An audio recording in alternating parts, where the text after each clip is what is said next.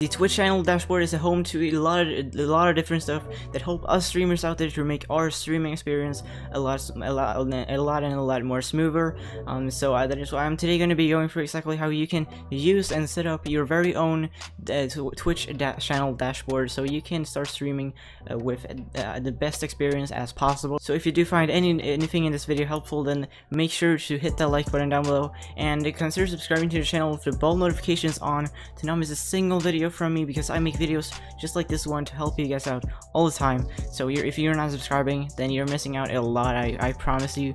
But with that said, let's get straight into the video. Now the first question is obviously, how do I get to my Twitch channel dashboard? Well, first off, you want to go to twitch.tv and log into your account, which you've probably figured out by now.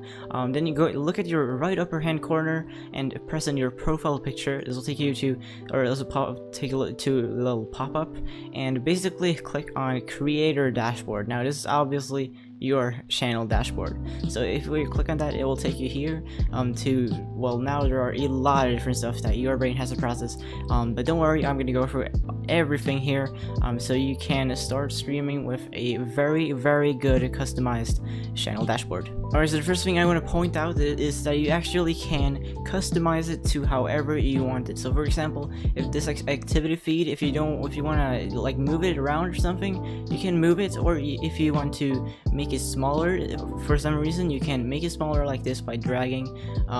Really cool, actually, very good. That it's very good at Twitch has made this, because some people maybe don't like the default customization that Twitch has pre-made.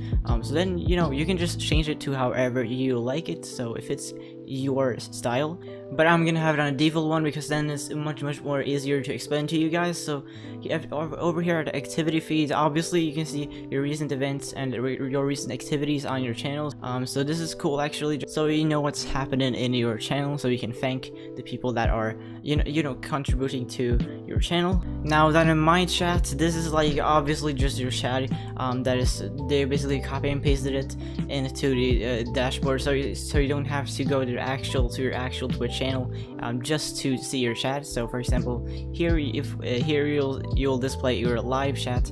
Now there are 3 dots over here, and you can actually click on that and use your chat. Obviously this is what people that are in your chat, just like it is in the normal Twitch channel, like we can see here. I'm gonna show you just as we can check over here. But anyways, you can also add a pop-up instead of this chat, and what this will do, it basically will do like this. So your chat will pop up like this, and you can put it wherever you want. Maybe you want it to have it here instead of down here, or you can drag it to your other screen or something.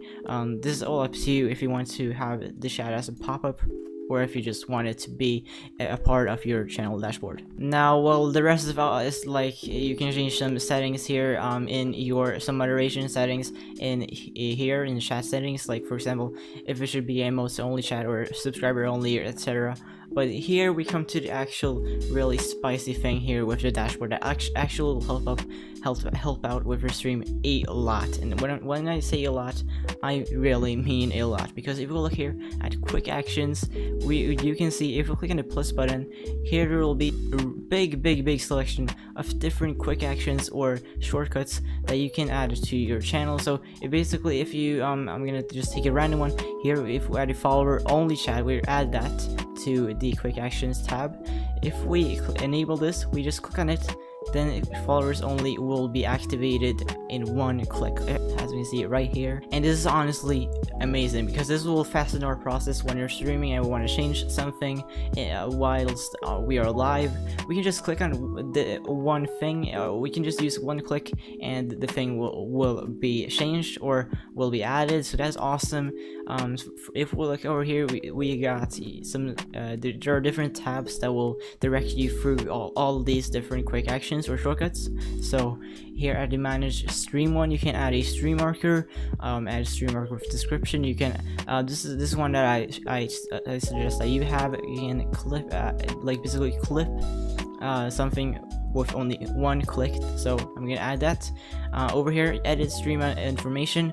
I'd also recommend you to have that, because then if you click on that, it will basically take you to the little pop-up with everything that you need to change your stream info. For example, here the title, the go live notifications, category, audience, etc. So you can just click on done and everything will be saved. Now I'm not gonna go through every single shortcut because then the video will be like 20 minutes long or something. So I'm just gonna go through the most important ones that I think are important. So here we have host channel. You can just if we add it, you can just click there and either search or take one from your followers list and then click on host. Then you'll basically host that channel. If you are a Twitch affiliate or partner, under here under the monetize your stream tab, you can actually add a different ad break shortcut. So for example, if you want different timed ad breaks when you maybe, I don't know, when you go to toilet, you want a very long ad break, and when you just are gonna get a glass of water and you want a pretty short ad break. So for example, then you can add maybe a 60-second ad break, or a 120-second ad break, and a 30-second ad break. One for the bit longer one for a bit longer intermission, and one for the a bit shorter intermission. And then basically when you go live, you will just be able to click on this, or click on the shortcuts, whichever you want, and it will start running a ad for all your viewers out there. But just keep in mind that after you have it run an ad, it will be a certain time that you can't run ads again, and after that time is over, I think it will say somewhere around here. After that time is over, then you will be able to run an ad again. Now that's all the shortcuts that I'm gonna go through in today's video, but you can feel free to search around these all shortcuts, and you maybe will find one that really will help you out. But one thing that I forgot to mention is there is a stream preview. So whenever you're live, it will be a stream preview over here. You don't actually need to have this, because if this slows down your stream, then you can just pause the preview basically. One last thing is that you actually click on the pencil icon over here, edit stats and panels. You will see here edit the stream manager layout. Now this is obviously a tab where you can quickly add and change some stuff with your layout and customization of your dashboard. So for example, you can add some different stuff, some different panels by just clicking this plus button. So if you want to add, I don't know, active mods, then click on plus button, and it will see over here active mods of those who are active connection to a chat. We can see here who's active and who's not active. You can also add a lot of different stuff over here. You can remove these tabs if you don't want to see them by simply clicking on the cross button. You want to feel like you can completely play around, and once you're done, you click on done. This was a very in-depth video showing you guys how you can set up and use the Twitch dashboard. It's a bit outdated, or because the Twitch dashboard has been here for like a year or so, but I just wanted to let you guys know about this, because it's definitely worth checking out and using, because Twitch really gives you guys an opportunity by making this dashboard. So if you guys have any questions, then make sure you drop them in the comment section down below. Leave a like on the video if this helps, and consider, as I said before, consider subscribing to the channel with the bell notifications on to not miss a single video from me.